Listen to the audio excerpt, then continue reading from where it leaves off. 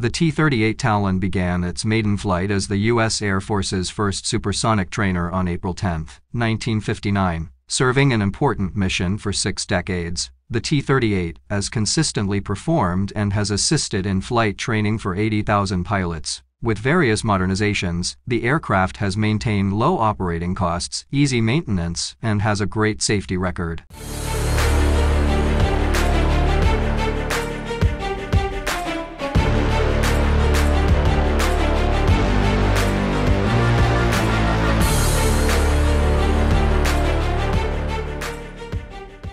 One of the safest supersonic aircraft ever built, the twin-engine, high-altitude jet, can fly at a maximum speed of 858 miles per hour, and can climb to an altitude of 33,600 feet in 60 seconds. Of the 1,187 aircraft produced between 1959 and 1972, half of which are still in use today.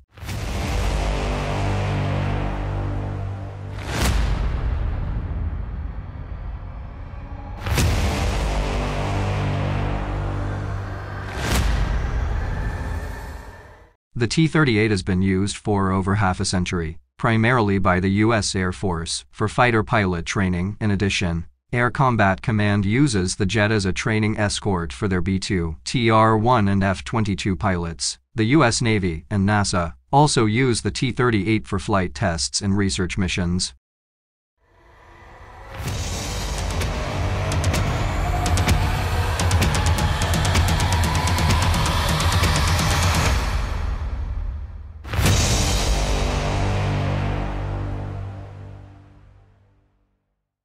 This aircraft will always be remembered in our Air Force and in our country as one of the hallmarks that have produced the #1 Air Force in the world, said Major General Patrick Doherty, commander of the 19th Air Force of America, in the 60th anniversary of the flight of the T-38.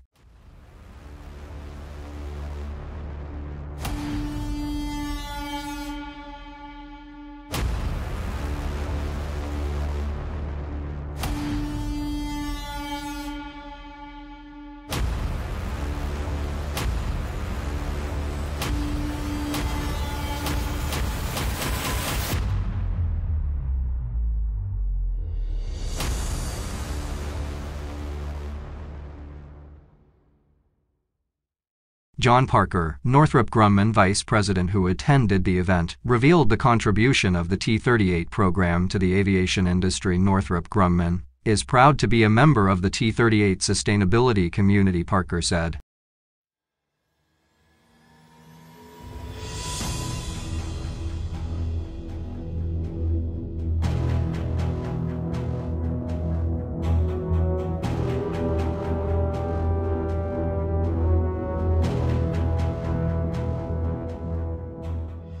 Over the past few decades, the sustainability community has done a lot of engineering and logistical analysis, finding obsolete parts, and ensuring that parts are available to maintain flight operations. 2 weeks ago, the U.S. Air Force awarded Northrop Grumman a US $22 million contract for the maintenance and engineering of T-38 and F-5 systems. We look forward to continuing system modernization and upgrades for this agile aircraft, so that it remains mission-ready in the years to come.